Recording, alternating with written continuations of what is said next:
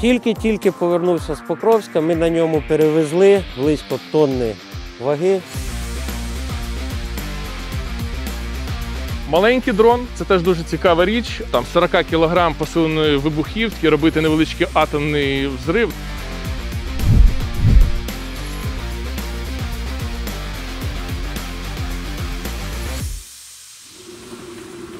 Hello everyone, my name is Katerina Zakharchenko and I'm a journalist for the Kyiv Post. Today we are training on new ground robotic systems. We are training how to navigate it, how to use it in real combat missions. Today, we're taking you inside one of the most rapidly evolving corners of Ukraine's defense industry, unmanned ground vehicles. For the first time, Ukraine's military intelligence agency, KUR, opened its testing range outside Kyiv to selected media, and Kyiv Post got behind the controls of a real combat ground drone.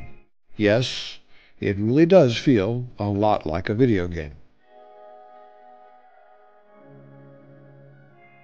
Ukraine's main intelligence directorate, KUR, is one of several players in the country's fast-growing and highly competitive UGV market. More than 200 private companies across Ukraine are believed to be building ground drones in one form or another. And it's not just industry. Ukraine's armed forces and at least 10 combat brigades are deeply involved in developing and deploying UGVs on the battlefield.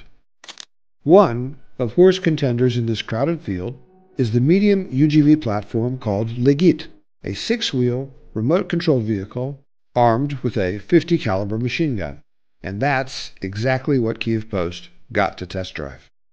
Ми використовуємо дану техніку для того, щоб покращити ситуацію при нинішніх умовах ведення бойових дій.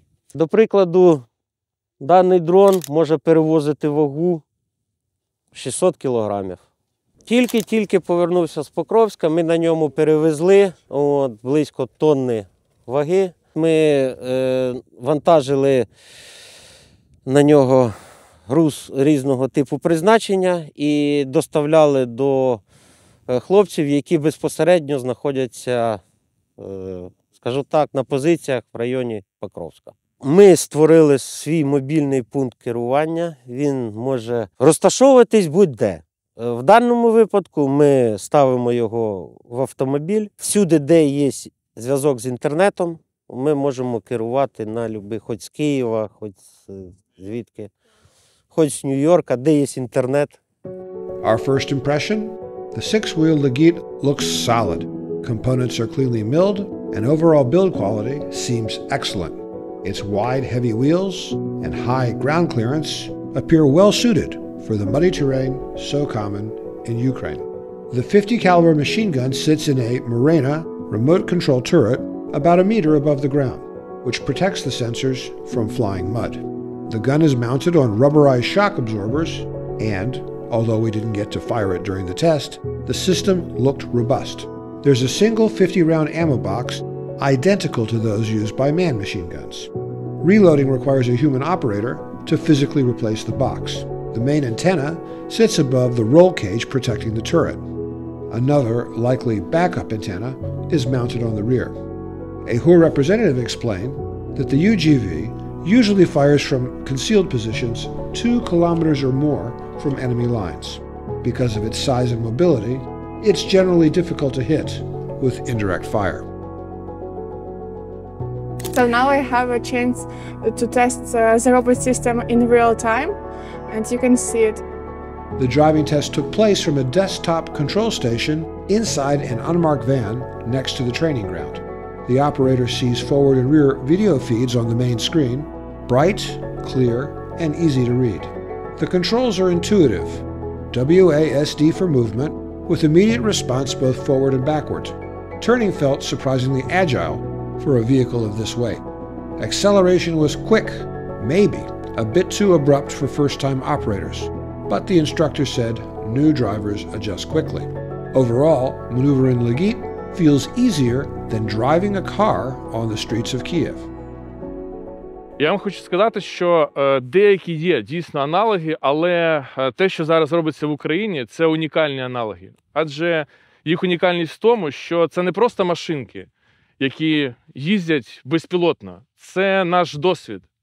Досвід, який закарбований життями і кров'ю українських солдат. Кожна ця машина. Тому я вважаю, що аналогів в світі зараз нема. Чому ми пішли взагалі в ці всі напрямки в НРК? Адже у нас не було іншого вибору. У нас менше людей, на жаль, аніж ворога. Ворог набагато більший кількісно. І щоб компенсувати це, ми вимушені були робити саме роботизовані системи. Адже кожна така система – це заміна деякої кількості солдат наших. Це житті.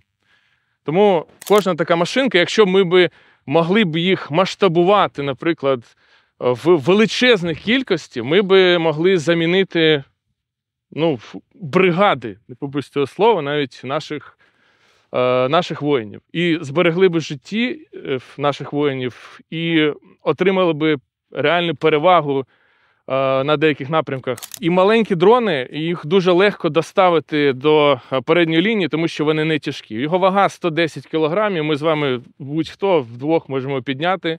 Зараз є система з 4 гранатометами. Можна масштабувати їх там до 6, навіть 8. Маленький дрон – це теж дуже цікава річ, адже він дуже швидкісний. Його швидкість там біля 30 км за годину.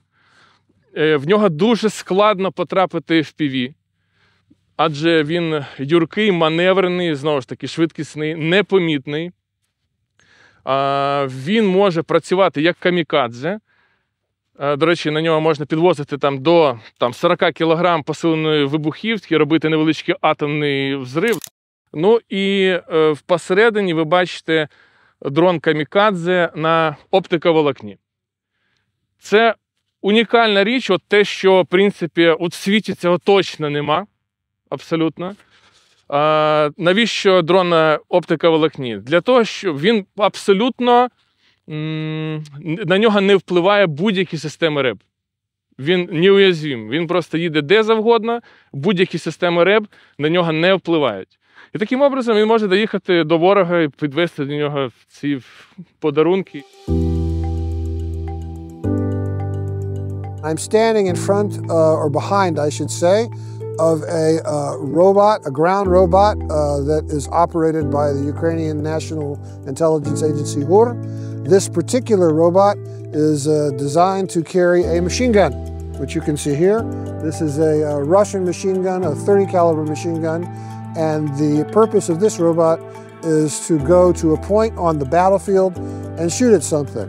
The design of this particular robot is so that it doesn't carry too much weight, but it's relatively small. That makes it maneuverable, and it makes it harder to hit by the main threat on the battlefield, which is FPV drones. So this is right here a smaller weapon placed on a smaller drone, and the advantages here are maneuverability and, of course, lower cost. The gun, a Belgian-made M2A1 Ma-Deuce, is aimed either by keyboard or by mouse. Elevation range is roughly 60 degrees up to 20 degrees down. During a test zoom on a building 700 to 800 meters away, the system easily locked onto individual window quadrants or a tree trunk. Firing while moving is possible, but because of terrain and weapon weight, this is almost never used in practice.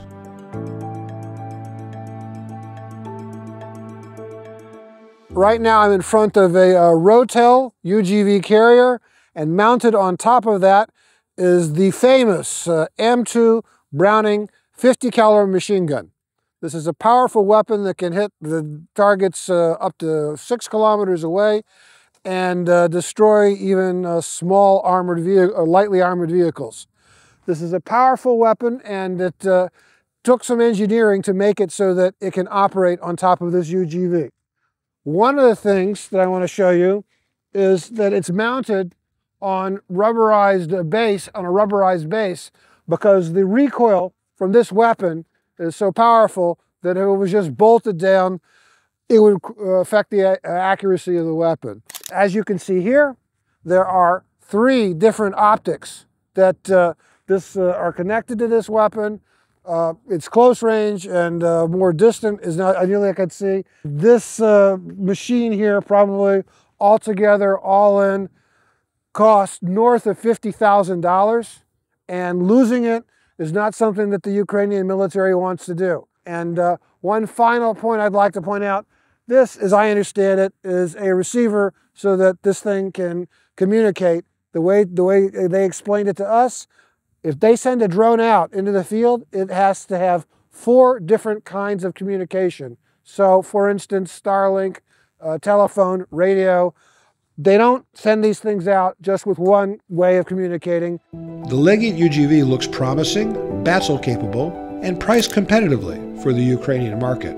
However, purely based on specs, it doesn't dramatically surpass other UGVs in Ukraine equipped with machine guns. Where it may have an edge is in more advanced subsystems, thanks to HUR's long-standing relationship with international suppliers. HUR developed several ground drones, including the Legit, which was unveiled in June 2025. It comes in both wheeled and tracked versions. A base model costs between 1 and 4 million hryvnias, that's 23,000 to 95,000 US dollars. Ukraine's battlefield tech ecosystem is expanding at breakneck speed, and the Legit UGV is a clear example of where ground combat may be heading. This was Kyiv Post's first-hand look at the machine that could reshape how ground fighting is done.